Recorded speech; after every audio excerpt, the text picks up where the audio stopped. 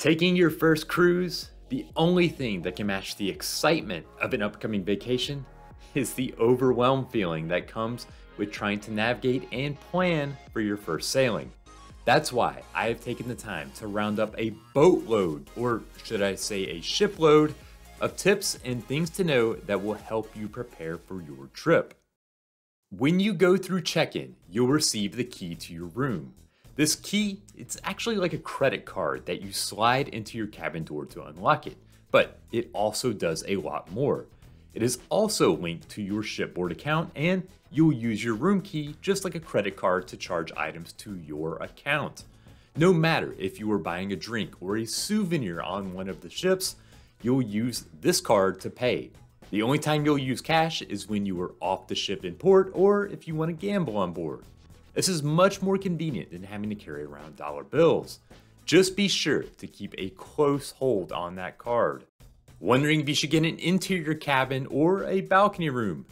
Don't sweat it. Balconies, they are great, but there are some big advantages for interior cabins.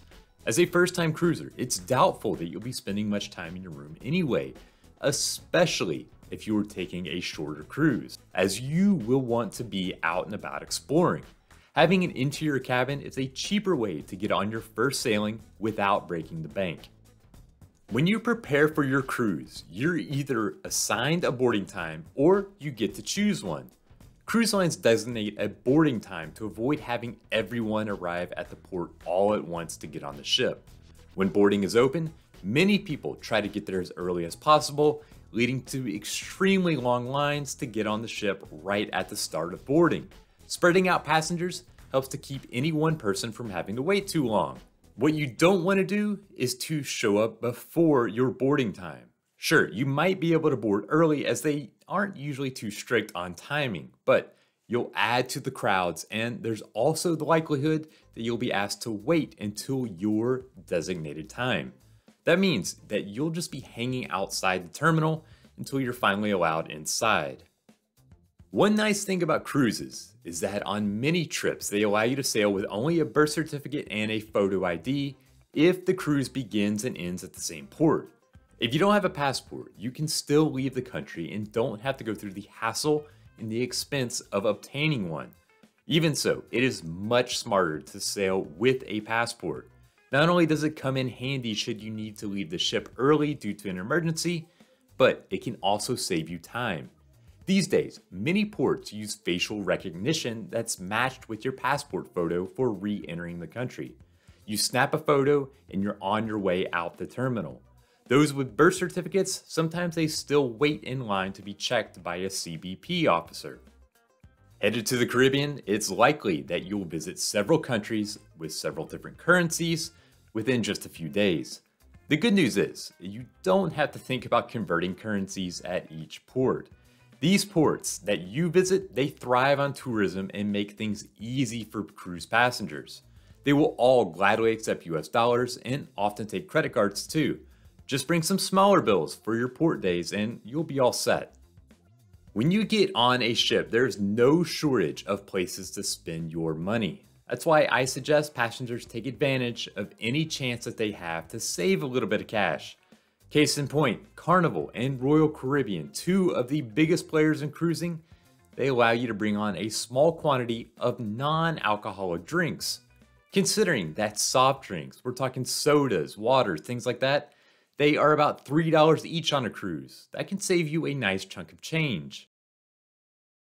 Now, most people don't realize it, but the cruise lines will often bend over backwards to make you happy. Case in point, you can order multiple items from the dining room menu. So, say that you want an appetizer, but you can't choose between two of them. Don't choose. Instead, just order them both. This makes it a great way to try new dishes that are out of your comfort zone. If you don't end up liking it, then there's no big loss since the dining room food is already included in your fare. Cruise lines know that people want to let loose and have a drink or 10 on their cruise. That's why they charge high prices for the booze. Still, most cruise lines, they allow you to bring aboard some alcohol when you embark at the start of your trip. It is very restrictive in that it's typically only a bottle or two of wine or champagne. Still, I do recommend taking advantage as it is much cheaper than buying the drinks once you are on the ship. If you've been tempted by the drink packages, do the math before you buy one. Drink packages, they seem like good deals, but the rules can make them quite pricey. For instance, many lines, they force each adult in the cabin to buy the package if any one adult buys it already, even if that second person doesn't want it. As well, you have to buy the package for the entire cruise. That means even on days when you are in port and not on the ship for most of the day, you're still paying for that drink package. Finally, with high daily prices, you usually have to drink between 7 to 10 beverages each and every day you are on the cruise to come out ahead. For many passengers, they are actually better off buying drinks individually. If you're driving to the cruise port, then you should know that it doesn't get any more convenient than with the official port parking lots. They are typically right at the cruise terminal. So you unload your baggage and you head right to check-in. Of course, they do charge for that convenience. If you search for parking lots near the port, you can usually find independent lots that are nearly as convenient but at a sharp discount to parking at the port. These lots almost always offer a free shuttle to drop you off right at the ship as well. In addition, if you are staying at a hotel before your cruise, many will offer discounted cruise parking. Tipping is a fact of life on a cruise. Cruise lines have included gratuities with your cruise fare, or they are charged daily to your onboard account so that they are taken care of automatically. That means when you eat in the free restaurants on the ship, like the buffet or the main dining room, there's no bill to pay or tip to leave. It can feel a little wrong the first time, but when you are done with dinner, you simply get up and walk out. Now, this doesn't go for those specialty restaurants where there is a fee. If you eat there, then you're expected to sign the bill and the gratuity is tacked on to the price. Now, there are horror stories after horror stories of people coming back from their cruise with unexpected cell phone charges. The reason is either they use their phone willingly without realizing that they are connected to a roaming tower, or their phone used data without their knowledge for things like updating apps or downloading messages.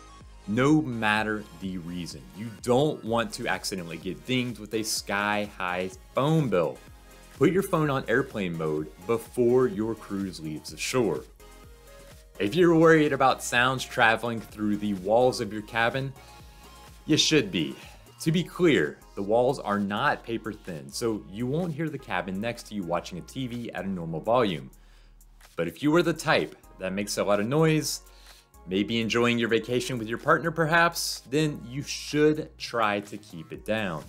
You'll also be able to hear people in the halls through the door, so keep it a little quieter when walking down the hall back to your room.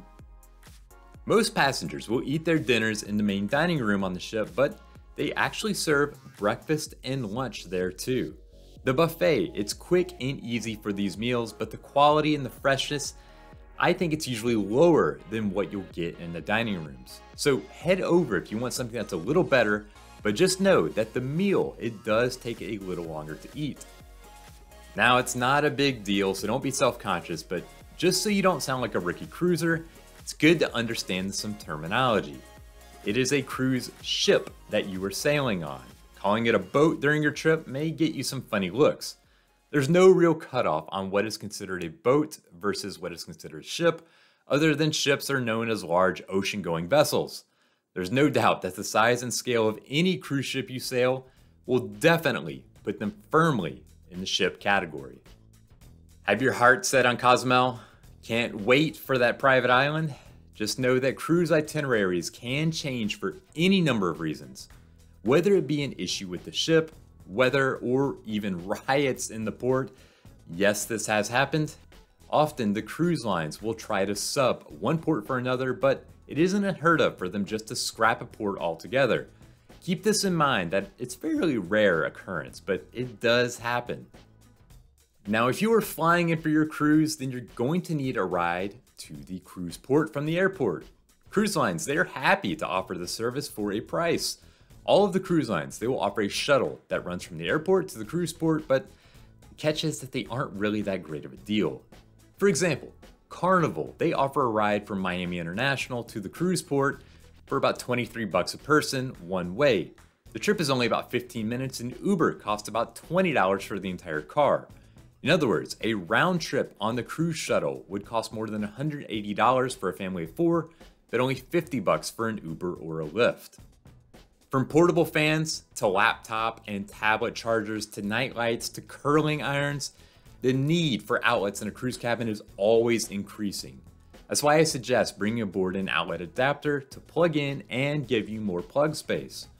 One thing to note, adapters with surge protectors, they are forbidden on a cruise ship. A simple multi-plug adapter is all you really need, and it is worth its weight in gold.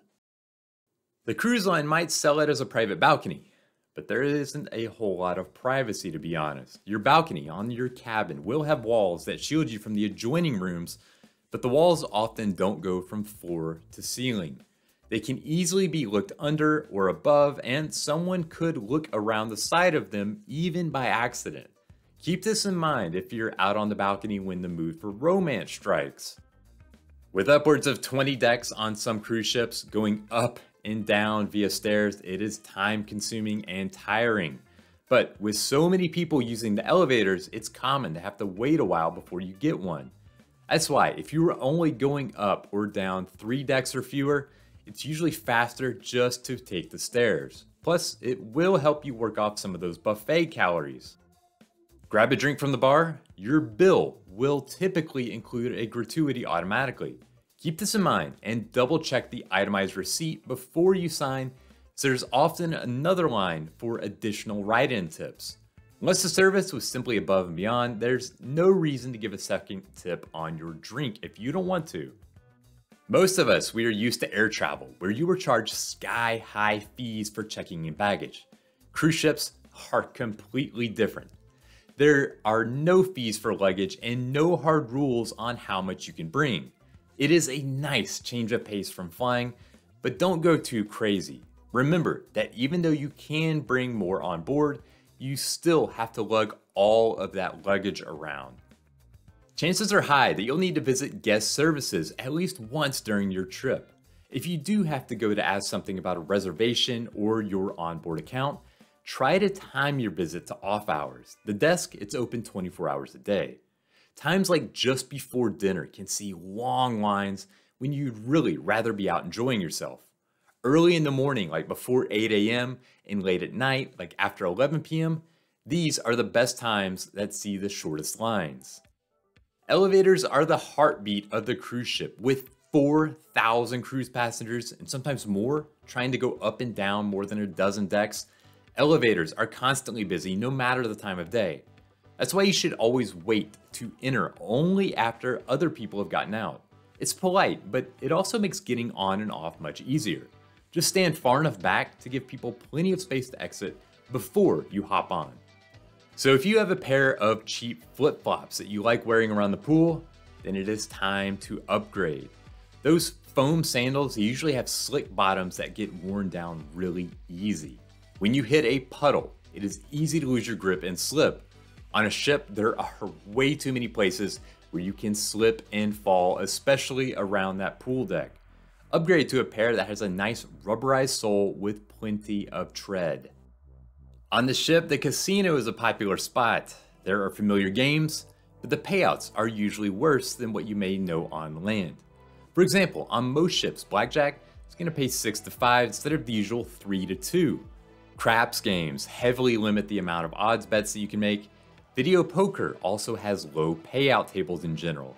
Head to the casino, enjoy yourself, but don't always think that you're getting a great deal. Now, even if you are headed to the sunny Caribbean, it's still a good idea to bring some warm clothes.